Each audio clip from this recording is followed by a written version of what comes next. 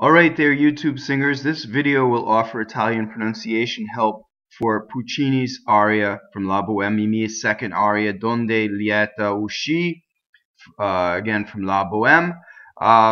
This will, if you're getting the note that your Italian is substandard, or you just want to hone your Italian, we will go very in-depth into every word, all the tips and tricks to get your singing Italian to be as accentless as possible. And before we do that, let's go into the description below where I have the text written out with things that are not phonetic and some important links. Some of them are shameless promotions, my own website, my own Facebook fan page, links to my symphonies that I conduct, and things like that. The most important link down there is a link to the pronunciation dictionary by RAI in Italy.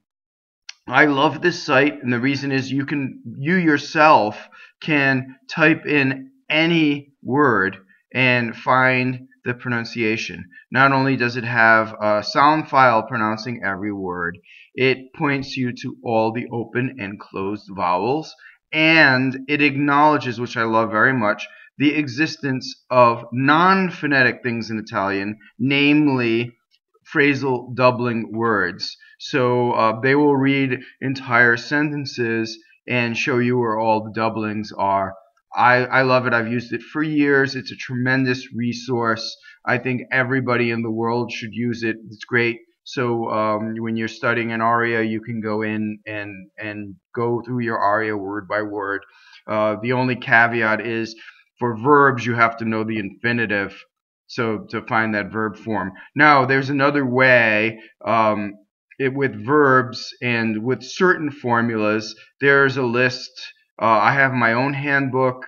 Evelina Colorni came up with a book, Singer's Italian, which is a great resource, and it also has a list of formulas of some things. As we delve more deeply into this, you will see that on stressed vowels, there is no rule for open and closed vowels, so you just have to memorize things as you go along. Okay, so here we go. First we'll go one word at a time, and I'll try to go through it. Yeah, I'll just do it as we go through each word. I'll point out some of the tips and tricks to each word. Okay, so here's the first line. Donde. So this O is stressed and it's closed. And as I said before, with the stressed vowels in Italian, they can either be open or closed. And by the stress, I mean the stress of the word, the accent of the word. So the accent is on donde. So the stress of the word could either be donde or donde, right? In this case, you have to know it's donde, it's closed. Okay? The N goes into the D, as you see it sings. So N does whatever the next consonant does. Donde. And by never, ever, ever donde, you know, the way we say D in English with air going through. Italian consonants are way closer to a voiced consonant than an unvoiced. Even when it's unvoiced, it's as voiced as it can be, and then it's unvoiced after that. Next word. Lieta. Okay, so it's open. A lot of people in speech do this closed. Okay, so use your own discretion, but technically it's lieta. Lieta. Now, Americans, we love to double the consonant after an open vowel, and that's why a lot of your teachers have probably told you to avoid this. But unfortunately, there are stressed words with a single consonant, right? So you have to learn to not double, right? So how do I double the T? Is I stop phonation. Lieta, right? Lieta, that's double T, right? And not only that, it's an incorrect double T, right? If I were to do a proper double T, it would be lieta for singing, right? So this one's just single T, lieta. So how do we get single T is we phonate a lot on the vowel before, and we just touch the T. Lieta. Beautiful, right? Okay. Next, uscì. Okay, so the accent is on the last syllable. Now this sh in Italian is considered a double consonant. The reason being that the U has to stop for just a second. Uscì, right? Now, when you have two notes, if you put the sh on the first note where the U is, it'll sound wrong in the theater. Uscì, right? So you have donde lieta, uscì. No, donde lieta, uscì. So it's the next note, the sh goes on.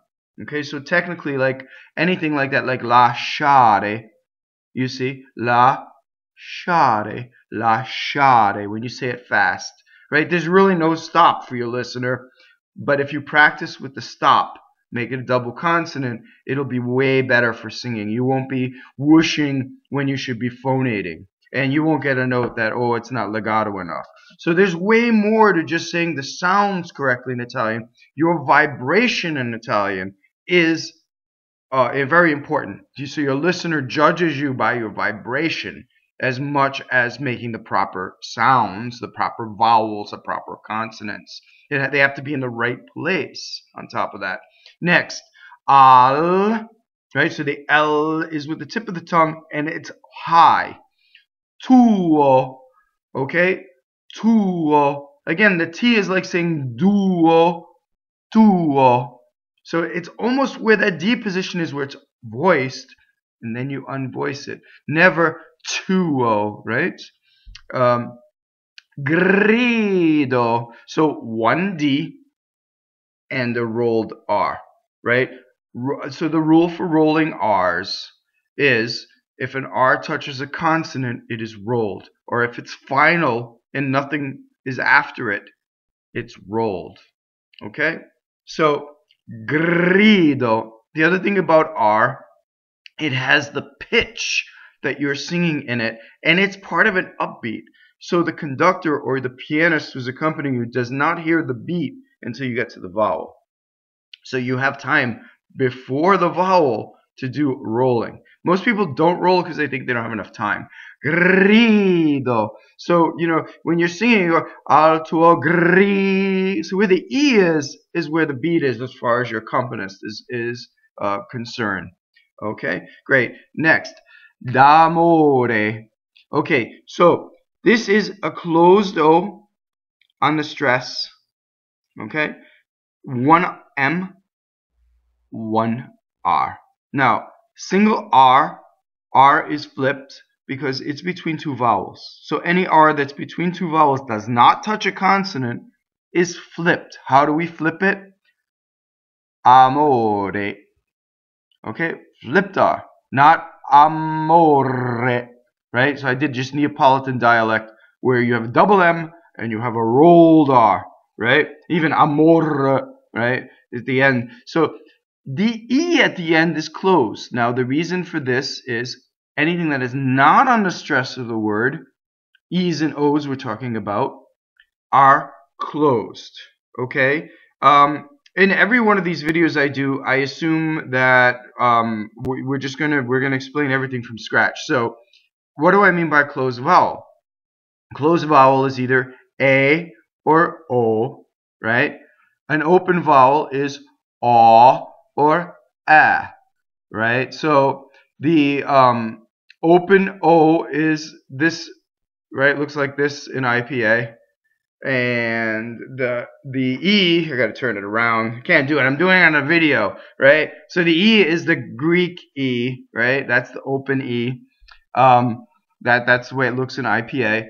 And the closed O is just like the printed O that we see every day, and the closed E is printed E we see every day. So those two are phonetic. The closed are phonetic. They're exactly as you see them in the print. Okay, so they're closed, but they're not closed for singing, right? They're not A, they're not O. They're like A and O. We're talking about now the vowels that end on are in the unstressed position, okay, not on the stress of the word. So again, the stressed vowel can either be closed or open. In this case, amore, it's stressed, it's closed. The unstressed, we know, are all A and O, all closed. Okay? So now, one more thing that can add to everybody's confusion. You look in the diction books, and going back to Evelina Colorni's book, Singer's Italian, it's that green book you had in diction class, or the Nico Cristel books, you'll see all the endings open, right? This tradition came from when people first started recording, people noted that Italian singers tended to open their unstressed for singing. It didn't mean that they sang them a and ah.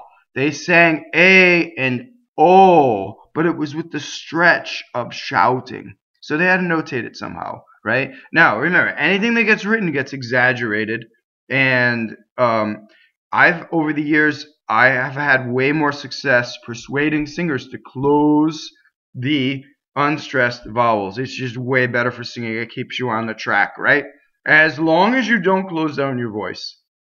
So, with all of this in mind, you do what you need to do when you sing, right? But most time, I will find that people have a much easier time singing the unstressed closed. And as soon as you get away from your diction books and that exaggeration, your life changes, right? If you're trying to sing amore, it's almost impossible.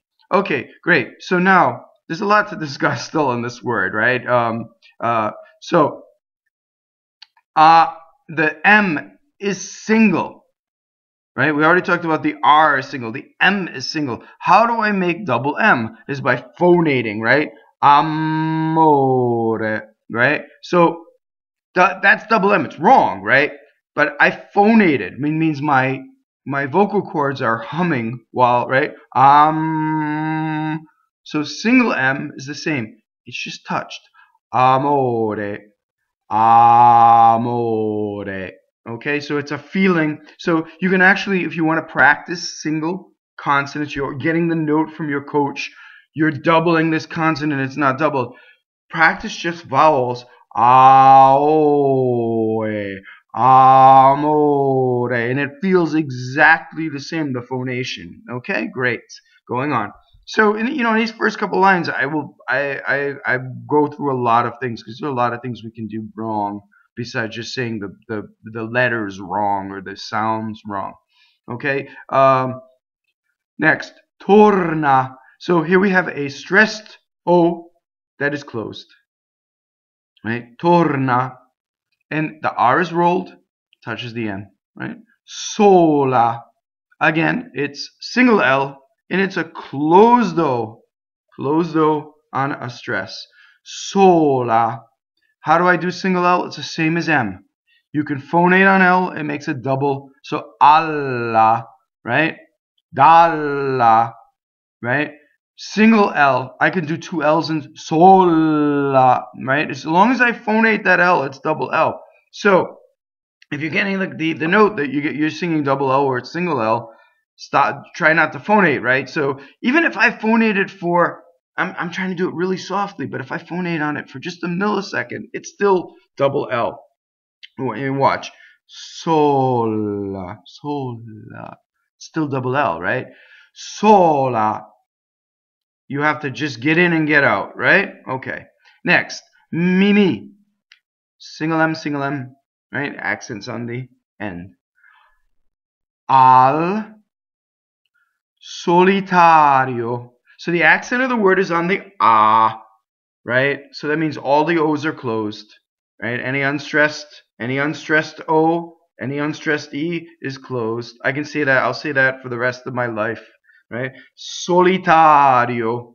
One R, not solitario, right? That's the mistake you can make, right? Solitario. Nido. Again, the accent is on the E, so the O is closed. Ritorna. Okay, stressed O, closed. Un'altra. So notice both the R's in ritorna, not the first R, but the middle R was rolled, and also in altra. Okay, so it's up here, right? Vɔlta. So here we have a stressed O, and it's open. Vɔlta. Okay, great. A intessere is the infinitive. And I exaggerated the closed vowels, right? But also all the 8A verbs have a closed vowel. Intessere, right? So intesser. Now let's talk about S. So when you speak, you can say intesser, and you can kind of hiss that S. It's fine. When you sing, you have to separate that S. You have to put the preceding vowel completely on the note that it's on, and then you have to put the S completely on the next. So when you sing, it's intesser. And notice how I separated the vowel from the R, right? Because this is the way we say R in English, right? Especially American English, right?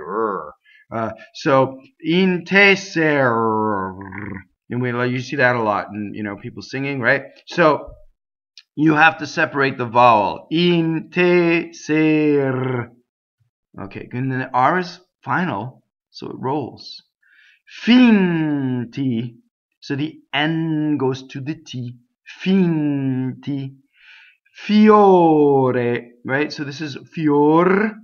The R is final, it's rolled. The O is stressed and it's closed. And even though it follows a semivowel, it's closed. A lot of O's and E's that follow semivowels are open, but not all. Addio. Okay, so this used to be just A and Dio, right? But because Italians tend to have strong monosyllables. Now, we haven't had one yet in this aria, right? But now we have a word that's actually spelled with 2 D's because everybody said to God when they said goodbye, right? Farewell, to God, right? Addio, right? And then it got spelled with a double D. Okay, so A is a strong monosyllable. You'll see it later somewhere in another aria or in this aria where it causes a double consonant. A lot of monosyllables are strong and they form a double consonant. This is one that's actually written out in phonetically, right? So next, sɛnza. So the Z is like TZ, and the E is open. Okay, rancore. Closed O, rancor, and final R. A lot of final R's in this aria. A lot of final R's rolled. Going on.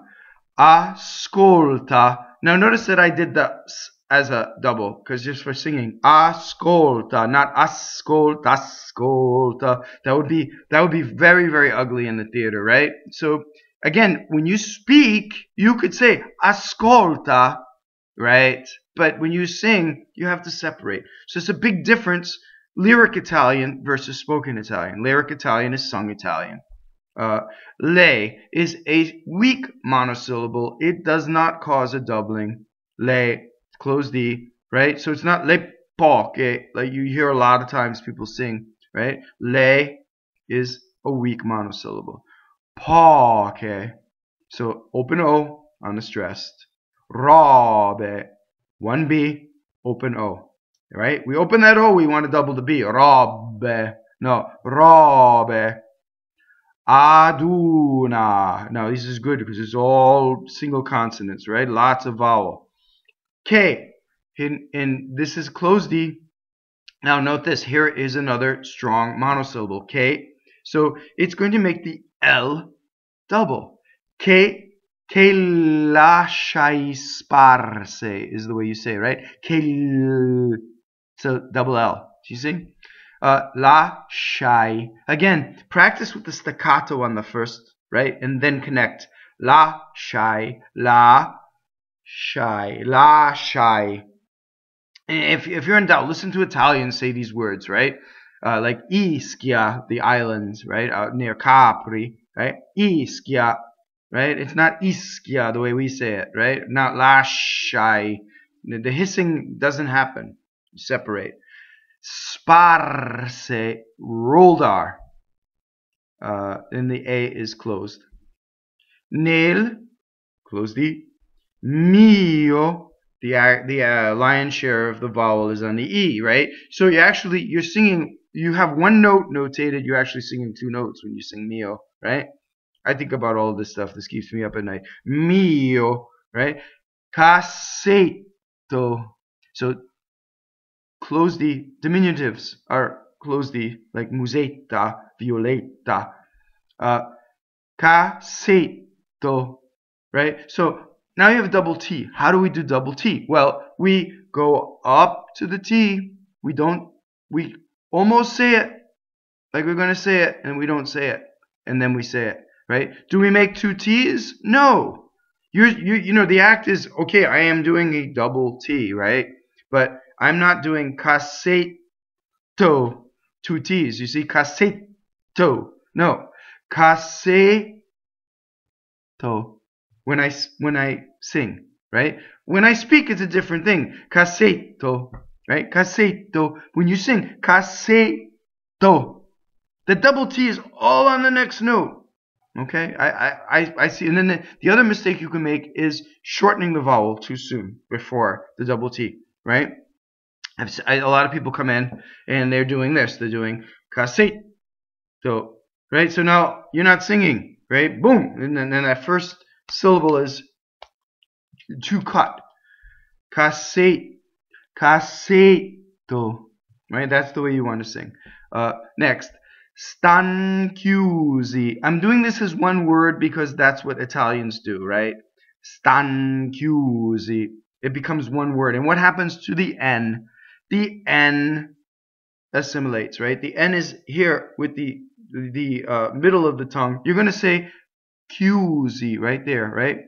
Chiusi. What do you look at note the position of your tongue, middle of the tongue. The N is now not stan chiusi, but it's stan chiusi. We do this in English. We say things like inkwell, right? We're right there, right? Stan chiusi. So that's an assimilation. The N is with the middle. Don't make it with the tip, because then you have to release the tongue and then come back, right? Stan chiusi. Quel. All the little words like these, like quello, quella, questo, quella, right? All closed. So the next word, cerchietto. E-I-E-O. Those are your vowels, right? E-I-E-O. So the first thing does not rhyme with, is not chair, like the seat, the chair, right? The chairman of the board. Che, right? Che, right? Cerchietto. Dor. Why? This is open. When you're talking about gold, oro, open. When you're talking about time, ora, now, or hour, right? Ora, orario, right? Schedule from Greek, yeah?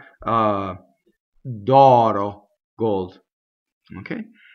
E libro. Now, I make all of this one word because Italians make it all one word. So when you have a double consonant caused by the fusion of two words, it's said like one word, right? So the double L between il and libro, e libro. You see what I mean? And it goes around your mouth, right? Preghiare. So this semivowel opens the vowel. Pr, the R is rolled.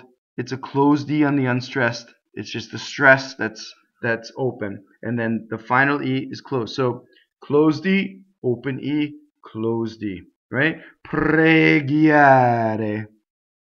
Next, involgi. Now, look at what happens when N is before V. Watch my bottom lip. Involgi. Now, what just happened there? I'm going to say volgi, and this happens between F2, like franto, right? So if I put IN before both of those, what happens? Involgi, infranto. The N assimilates to where that fricative is going to be. I'll do it again. Involgi, infranto. Okay? So the N is never in my mouth. There's never an in my mouth. It's on my bottom lip. Now, what would happen if I were trying to sing and I did put that N in my mouth, right? I would do this. I would do involgi in slow motion, right? So I'm trying to sing legato. In order for me to keep the phonation, I have to release my tongue. When my tongue releases, my brain says to myself, okay, legato, legato. So I have to put a vowel. So it's a shadow vowel, right? Involgi, right? So the preferable one is the one when you speak, when people don't think about it, they say involgi. You see how fast that went by? Involgi, infranto, involgi. Involgi. No, see now, boom, you went out again. You went out of line. You went out of legato. Okay. Many Italians I have talked to do not know that they are doing this, and I happen to meet somebody, well, a lot of people who understand this phenomenon. So and you know, if you go to the RAI site, they do understand this, so they will notate it. The O is open in this word, okay, and then the L sings into the G. Involgi. Tutto. There again is our double T, right? I go long U, I go up to the T, I don't say it, then I say it. Space. Stop phonating. Space. Double T. Tutto. When I speak, I can say tutto. Tutto when you sing, right? The U is longer. Quanto. So the N is with the tip of the tongue because you're going to say a T. Quanto. In un grembiale. Grembiale. See, gre. The accent is on the A. The stress of the word is on the A. So the E's are closed. In un grembiale. Okay, good. A, the word for and, is closed. Okay, so you see two words that are just with the letter E. One has an accent, that's the word for is, right? It's open. A is and. Those are the first two words you should memorize in Italian. E manderò. See, manderò. The accent is on the last syllable, right? Most words end on the second to last syllable. Fewer words end on the last syllable in Italian. Manderò, and the open vowel. Okay, future tense, open vowel. The E is in the unstressed position, so it's an A. E manderò. Now notice the strong monosyllable causing a double M at the beginning of this combination of words. E manderò. Okay? Il portiere. Portiere. Okay? I misread the word at the beginning, right? So it's closed. The first syllable is closed. And then it's open, right? Portiere. Okay? And the final E is closed. Bada. Bada. Right? Sharp D, but single D, B. Sotto. Double T. Il guanciale. Guanciale. Means all kinds of things in Italian. In this libretto, it means a pillow. And it really means cheek. And it's also a part of, it's a type of meat, right? From pig. It's from the cheek of the pig. C'è. Open E. C'è. So there it is. There's that E with the accent, right? Open, it means is. It's a strong monosyllable, so you'll have two L's. Cella, cella. Cuffietta, cuffietta. So I have the F for the double F and closed E, double T. Rosa. So open O for this. Se vuoi. So it's a double V, and for double V you don't stop phonation. You just make a double V. Se vuoi, right? You don't want to be se vuoi. You don't want to stop too much. So se is a strong monosyllable. Serbarla. So a, right? Always good to practice your vowels. A. Serbarla, right? You don't want it to be like chair, the chair vowel, right? You hear the chair vowel a lot from Americans. Serbarla, serbarla, arricordo. So now, I said that R's surrounded by vowels are flipped, right? So that initial R is surrounded by vowels. Why did I roll it? Well, A is a strong monosyllable. So now we have a double R. And then the next R touches a consonant, touches a D. The O is open. So it's arricordo d'amor, right? Closed O, same word as before. Addio, we've said this all before, right? Senza rancore, rancor. Okay, so now we will do the whole sentence, right? This has a very strange rhyming, well, not a strange, but it's just, you should note the rhyming scheme that it goes in meter, but then the rhyme is done at the end. And what this does for Puccini is he sets you up for a very, very long phrase. For me, long phrases are not from where you breathe and where you don't breathe, but where your thought takes you. So for a singer to make a long phrase, it's how long you suspend there being a down. And I'll explain that as I read the text, right? So an Italian sentence is like a wave, or a phrase is like a wave crashing on the beach. So the wave goes, and how long it goes, and then it, boom, it crashes on the beach, right? So, Donde lieta uscì al tuo grido d'amore, torna sola Mimì al solitario nido. So nido is the only down, right? And that's funny because that goes across the first whole page, and if you're in the Larson anthology, he made 100 page turns in every aria, so it goes across at least 2.5 pages, or page and a half, whatever it is, right? Ritorna un'altra volta a intesser finti fior. Again, boom. Addio sɛnza rancor. So this is what I mean, right? So you have two long phrases and then a very short rhyme. Right? So you have a intesser finti fior, addio senza rancor. And the same pattern goes in every single verse. Ascolta, ascolta, le poche rɔbe aduna, che llasciai sparse. So sparse is the only down.